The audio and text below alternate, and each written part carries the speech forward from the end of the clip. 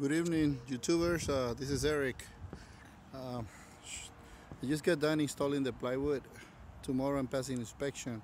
This is gonna be a tile house like the ones around here. It's gonna be a flat tile.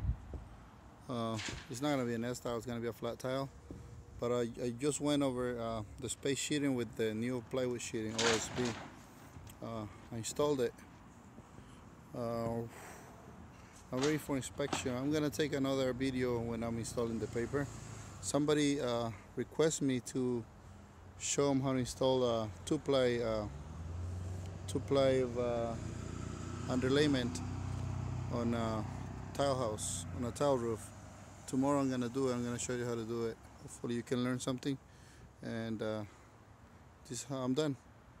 Do you see a little space in between the plywood? That's because I'm trying to leave a 1/8 of an inch for the plywood expansion. You see it? It's right there. If I don't do it, I'm not gonna pass inspection.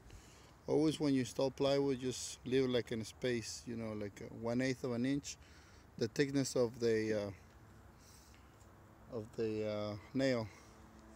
And that's my trash down there. And this is my ladder. It's a 2-story house. Di hola para la cámara, Lauro, para que te conozcan. Lauro, it's down there. He's saying hi to the YouTubers. Later, guys. Hopefully you like it. Good morning, YouTubers. This is Eric. Today I'm gonna show you how to install the felt underlayment when you're gonna install tile. Usually, you know, by code, you're only supposed to use like 1 layer of 30 pound. But either you can go with 1 layer, that's the minimum requirement, or you can install 2 layers of 30 pound or 40 pound felt, or 1 layer of 30 pound or 1 layer of 40 pounds. It all depends what's the deal you made with the company or the owner or the contractor. But this is how you do it. Okay, you're gonna have to cut one of the rolls in half like that. I cut like one of the rolls in half, and then I throw the half first, and then I overlap a full roll over the half, and then I use the second. You see, like in the middle, the roll has two lines that are together. Well, you're gonna get the second line from the bottom to overlap with the second roll, and so on. So in this one the same, this one is the same. And then when you finish right here, you're gonna finish with half. Or either I can wait until I finish the other side, and I can just overlap a full roll to overlap on both sides, half on there and half on this side. And also when you're installing tile, you're supposed to install the base, the primary flashing underlayment, I mean with the underlayment. So in case if you have a broken tile, you know, the water is just gonna run on top of the felt, and it's gonna run down there. So the tile, you know, because usually when you have tile, most of the time you have a lot of broken tiles, and that's a problem. That's why it's recommended to use 2 layers. I said no, 2 layers of felt. See, like over there on the valley, I'm gonna throw a header, a 30 pound felt along the valley, and then I'm gonna go with this all to cross on the other side, and then I'm gonna go on this side until I cover it. Anyway, I'll take another video later on. Right now I'm just trying to finish this house, but I wanted to take a video before I continue. And this is how you install 2 layers, okay guys? Hopefully you like it. Some guys, they do 1 roll by 1. I usually do like as many rolls as I can when I have an open field, and then I do it faster.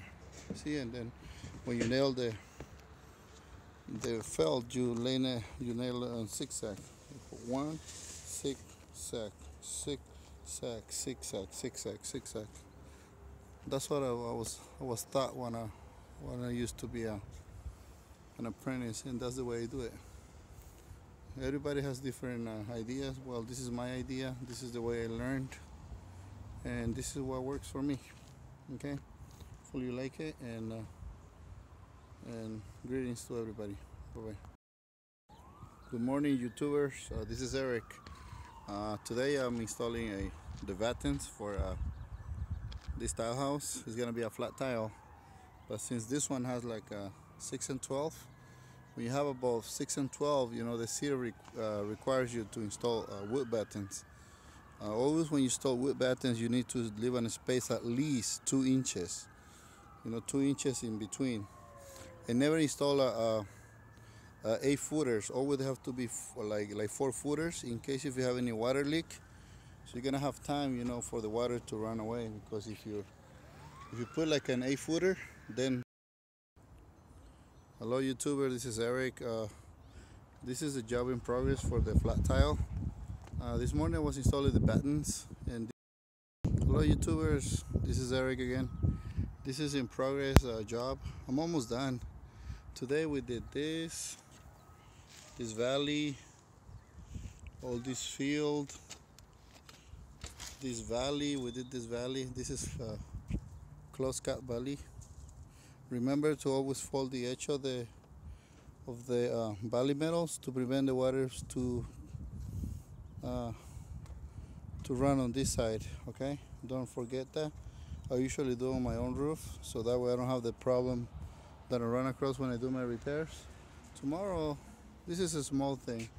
The most difficult thing was this because it has the valleys and it has the pipes. And this was easy. I did it like in 1 hour. This one I did it like by noon. I was done with this, and then in the afternoon I finished this, and then I did the bottom part.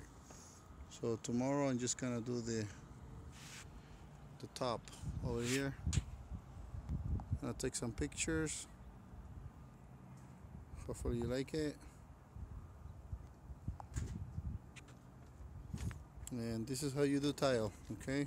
Tile roof and using battens. Remember to leave in a space of a minimum of 1.5 inch or 2 inches. You can go up to 3, 4, you know. But make sure when you, and also I'm using like 1 nail per tile because this is a windy area, so I don't want the tiles to blow off because this is not a standard weight tile. This is a lightweight concrete tile, so it has to be real secured. Anyway, what else I was gonna say? I did my rakes over there, I did my rakes on the other side. You see how I paint my pipes? Everything matches. Always try to find the color for the tile that you're installing or the shingle so it looks more professional. Okay? Greetings to everybody. Thanks for watching. Hello guys, this is Eric. I'm done with the roof. This is the final results. Hopefully you like it. I'm just gonna walk a little bit on this. Hopefully I don't break any tiles.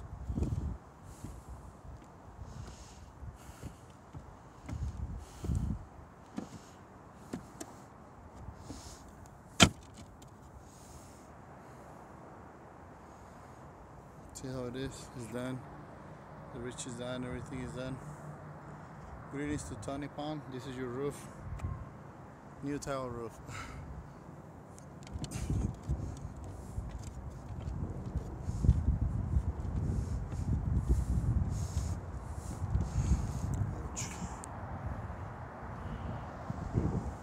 All done.